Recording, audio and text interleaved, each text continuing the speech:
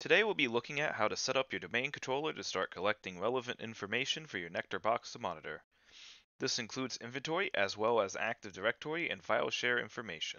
So without further ado, let us begin. Before we begin, please note that this current method will only work for Windows Server. Please see our Linux Workstation demo for more information on how to set up for Linux systems, or our Windows Workstation demo for more information on how to set up for individual Windows systems.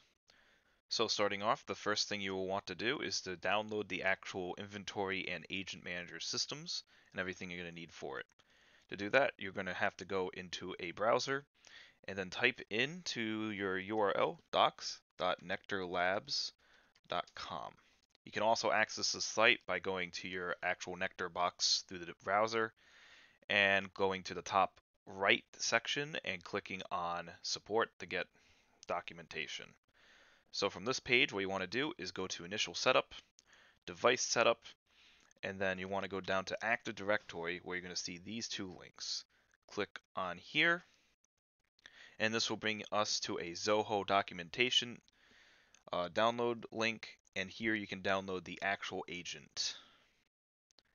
This can take a little bit of time depending on how fast your internet speed is, and once this finishes downloading, all you want to do is unzip this file. Once you have your inventory and agents downloaded and unzipped, you're going to be brought to a screen like this. Do ignore version 1, just go to version 2. And once you hit here, you're going to open up your OCS inventory packager. Next, what you're going to be wanting to do is actually launching the OCS packager.exe. You're going to run it. It might say some things, but do not worry about it. And you're going to be brought to a screen like this. Next, what you're going to want to do is under Agent Setup File, you're going to click this little icon here and look for the file on your computer. In this case, it's in our desktop, under here, and under here. You want to look for this file specifically. It should be ocs-ng-windows-agent-setup. And you're going to click Open. Next, what you're going to want to do is you're going to want to go down to Google Chrome or whichever browser you used earlier, go back to the documentation site, and then go over to inventory right here. And then what you want to do is scroll down until you reach about this section here, copy this, like so. Then you can minimize that and paste it into this area here. Last but not least, for your IP address, you want to put in the server that you just had. For example, we use 172.16-5-228 for our previous one, and this is what we're going to be sending our information to for the inventory. Last but not least, what you want to do is put in the user and password to preferably a domain administration account. That way we can get access to the inventory information. So in this example, we have Silver 12. I'm going to do this right here. And then you're going to put in the password for that account. And once that is all set, all you're going to do is click Next, OK, and then let this run its process. And once it's done, you will have this item right here, which you should make sure that you have in a easy to get to spot, because we will need it for our next step. Next, what you want to do is go to your GPO manager section, go to the domain that you're currently on. In this case, we're at Silver 12 again, and we should be brought to right here. What you want to do is you're going to right click this and then click create a GPO in this domain. You can name the GPO whatever you wish, but usually we suggest trying to name it something that will be easy for you to remember, as well as easy for someone looking at this at a glance to know what it's for. So in this case, we're just going to name it something like NeQter Inventory. Click OK, and we should have it appearing right here. Now, with your newly created GPO selected, what you want to do is go down, click Add, and you should be brought to a screen like this. What you want to do is go to Object Types, make sure computers are checked, OK, And then what you want to do is type in domain computers. Check the name to make sure nothing is wrong, and then click OK. And now you should have domain computers added to your security filter. Also, what you want to make sure you do is go to the delegation tab on top once the domain computers are created.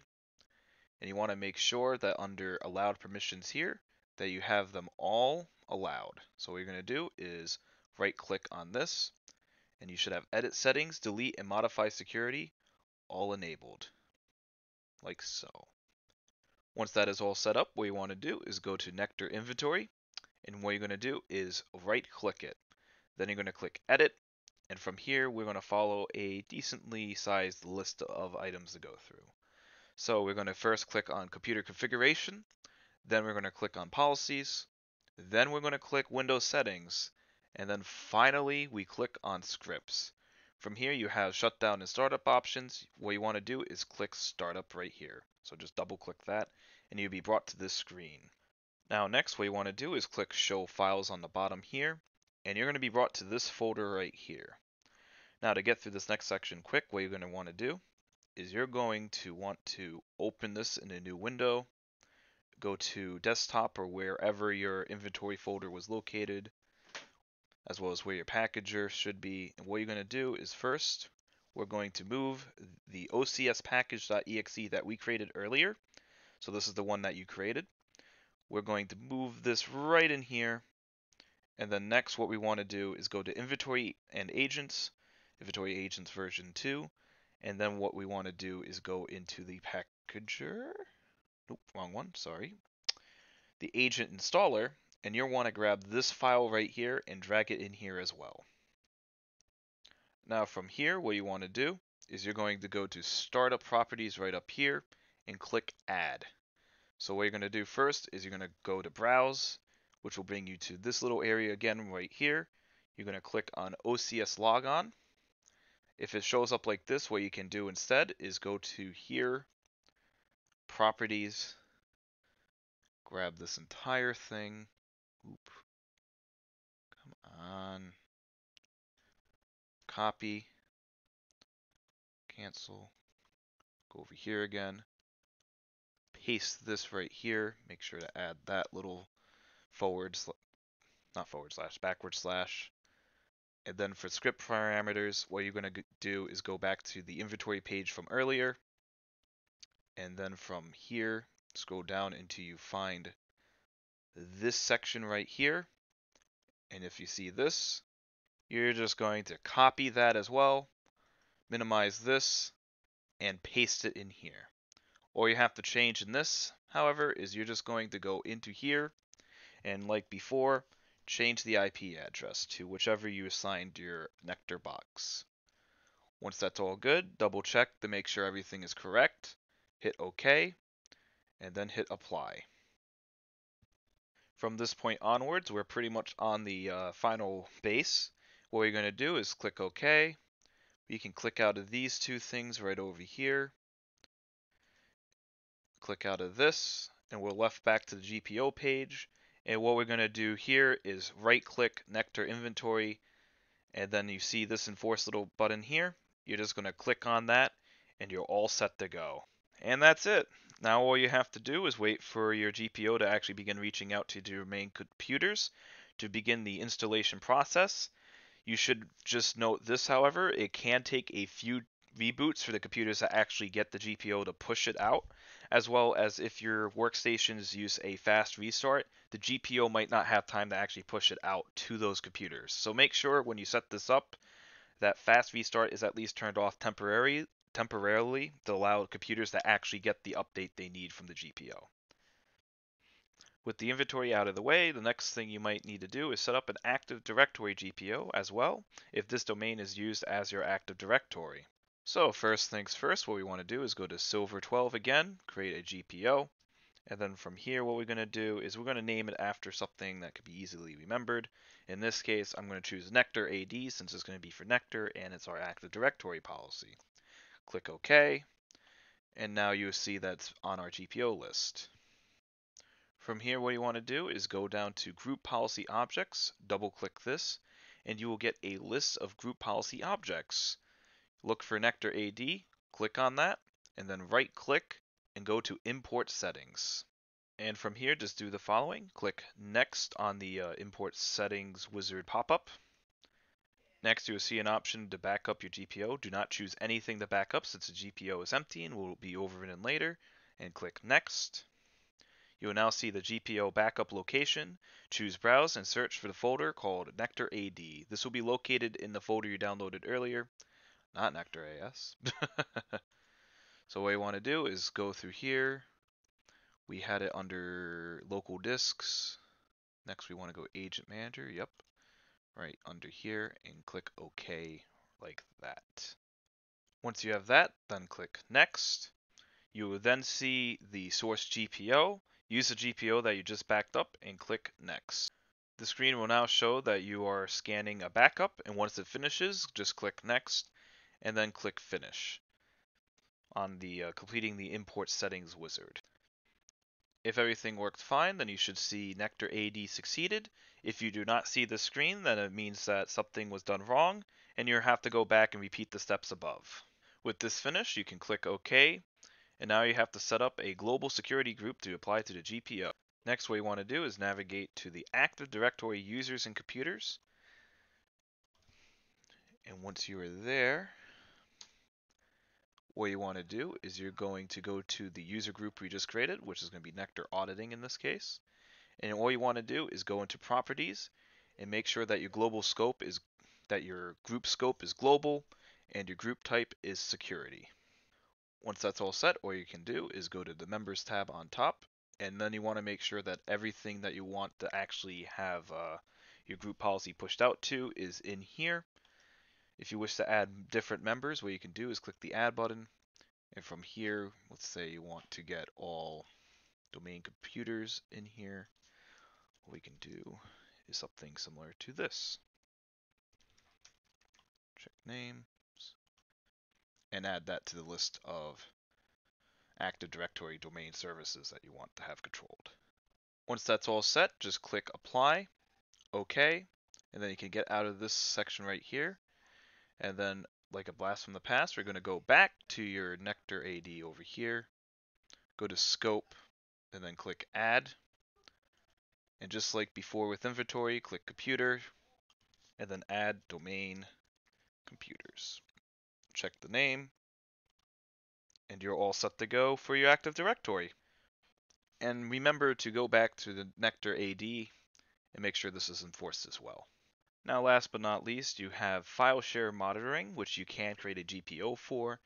Most of the steps you would take follow the same exact process as NeQter AD, with one or two minor deviations. So I'm just going to skip to the sections that really need to be paid attention to, and we can go from there. So following that, let's just create a GPO, NeQter FS. Then we're going to go down here, import, next, next. Make sure this is FS, the right file, which it is. Cool. Next, next, next, finish. OK. Then we're going to click Add. Go here, make sure this is computer. OK. The only difference here is instead of having it be domain computers, you want to make sure that this is your file server. Check the name, hit OK. Once you have added that, make sure you go over to FS over here and make sure this is enforced. Next, what we're going to need to do is we're going to have to go over here, File Explorer, and then what we want to do is go to our Samba share right here and click Properties. From here, what we need to do is go to the Security tab and then click Advanced. Next, we go to Auditing, and from here, we're going to click Add. Then we want to select a principal, and all we're going to do is type in everyone into this box, check names, hit OK. After you've done this, all you need to do is click Show Advanced Permissions, and you're just going to click Delete Subfolders and File and Delete. Once you have those selected, click OK, Apply, OK. After you've done that, you can exit out of all of this, and then all you're going to have to do is go into a terminal right like this, and then type in gp update. Misspelled that. update/force, and then press enter. And this will push this policy out. That way we can begin grabbing those files. Once you finish with the GPOs, next all you're going to have to do is go to back to your inventory and agents, go to this file right here, and run as administrator. And this will bring up the installation screen, which can take a minute or two to finish installing. And give it a second. We should be ready to go. And once it's finished, you'll be brought to this screen, and then all you have to do is click finish and let it run. When the program opens, the first thing you'll be brought to is this screen right here. What you're going to want to do is go over to the IP address and type in your NeQter box's IP. Again, in this case, it's 172.16.5.228 for this example. So the first thing you want to activate is metrics. This is actually what is used to keep track of the domain controller's health. And then next, what you want to activate is going to be your Windows event logs. This actually collects the event logs which we use to populate our NeQter box with just different types of logs that the domain controller has collected. And what you want to do is go into here. So since this is going to be an Active Directory and file server, but not a workstation, we're going to want to deactivate everything in here just to make sure everything's like this. And then all we want to have active is Active Directory and File Share. These will automatically give you the default options available for these, but if you wish to add more, you can always come back here later on and add different events you wish to have tracked. For now, these will do. Save the changes, and then leave. Make sure you run this again, and you're all good there. Last but not least, you have audit data, which you do want to have active if you have a file share. And what you should make sure you're tracking with this is you want to add additional paths, and you want to add the file share to your path. This will just track any changes to that file share server to make sure that nothing is going wrong on it. It will keep track of all your changes that occurs on that server, and that should do it for that. Once again, save the changes, and now your agent is all set to go. And with that, the Windows Server setup demonstration is finished. Next video, we will discuss how to set up workstations that are not under a domain to send logs to the NeQter appliance. If you need help, feel free to check out our documentation online or send us an email at support@NeQterLabs.com. I'll see you at the next video.